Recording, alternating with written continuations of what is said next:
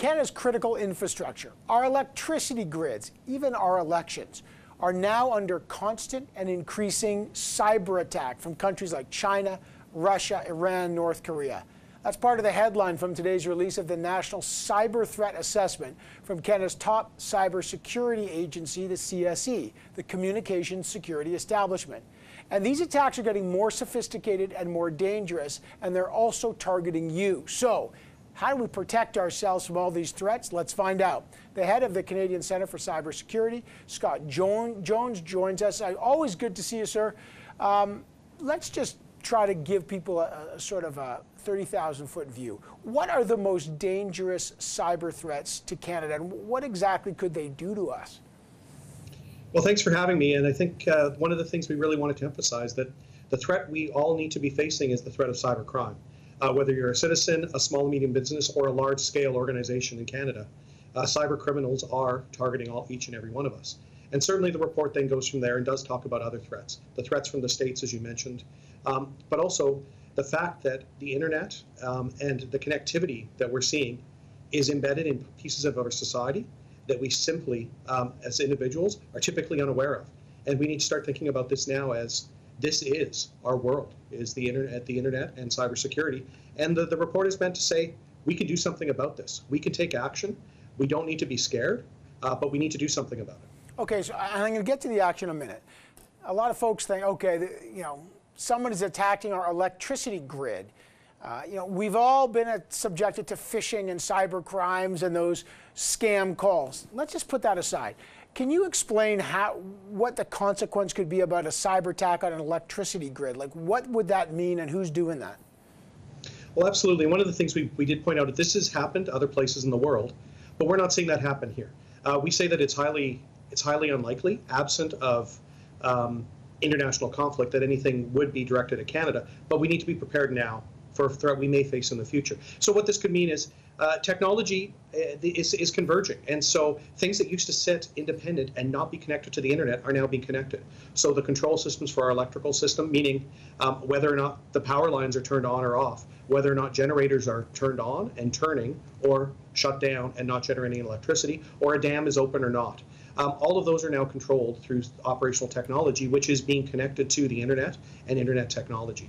And so that's one of the threats we said is you could conceivably turn off power. You could disrupt the flow of electricity. You could disrupt the flow of our water system as well.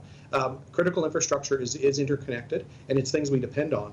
So we need to be working on this, and we have been, but we need to continue to work on this together to address these threats before they become a real threat to Canada. Right. I should point out, in your report, you talk about even Health Canada has said there are ways that cyber attack can affect people's pacemakers, their diabetic medicine. So this stuff gets real sophisticated. You also talk in the report about the disinformation campaign that's trying to discredit Canadian politicians. Has that happened? Can you give us an example? So we certainly have, and if we've published other reports, the cyber threats to Canada's democratic process, for example, and then an update in 2017 and then an update in 2019, where we talked about misinformation, but also trying to influence, and we pointed out a couple examples targeting specific politicians. But it happens every day now. This is something where it's just constant misuse or misinformation on the internet, and this is where we're saying, look, we need to start turning to authoritative sources. In the context of the pandemic, we're saying look to the public health agencies for your facts on COVID, for vaccine, and be cyber literate, knowing what's out there. The fact is we can all write whatever we want on Twitter. We can all write whatever we want on social media platforms, any one of them. But go to the source. Look at what's there, and if it's too good to be true, it probably is. And if it doesn't feel right, look for an authoritative source of information. Well, it's interesting because you say they're trying to sow distrust, these malevolent forces. You also write state-sponsored actors will almost certainly continue to conduct commercial espionage against Canadian businesses, academia, and governments to steal Canadian intellectual property and proprietary information. So our businesses are getting targeted. Well, absolutely. And earlier this year, in the context of the pandemic, we saw Canadian vaccine providers targeted by, and we called out Russia, along with our allies in the United States and the United Kingdom for this, to say this is too far, saying you are targeting now a piece of critical infrastructure, but also something that's critical to our health, for that espionage and for that theft of information. And that's something where we are seeing that happen. It's something that's been happening for a number of years, where we have called it out, and this is something that we just have to say enough is enough. Yeah. And also work on strengthening ourselves against this type of activity. Okay, so just last question. What do we do? So you've got Russia, China, North Korea, Iran. Those are state sponsors that you talk about that. And then there's all sorts of other actors. What do we do to stop this? So this is actually one of those areas where we're making it easy for the actor. Basics matter in cybersecurity. And something as simple as updating our software, it can make a huge difference, and it makes us not vulnerable. Making sure we don't, as citizens, we don't reuse passwords, but that we secure the things we care about most, things like our banking information, etc. And we published things for small and medium organizations that say that give simple instructions for those organizations that they can follow, things that are affordable for a small and medium organization that apply 80% of the benefit but with 20% of the cost.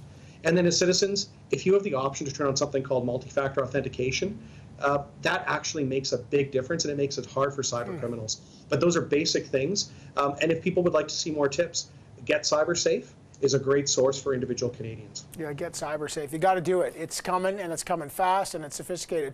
Great to have you on the program, sir. Thank you so much. Thank you so much.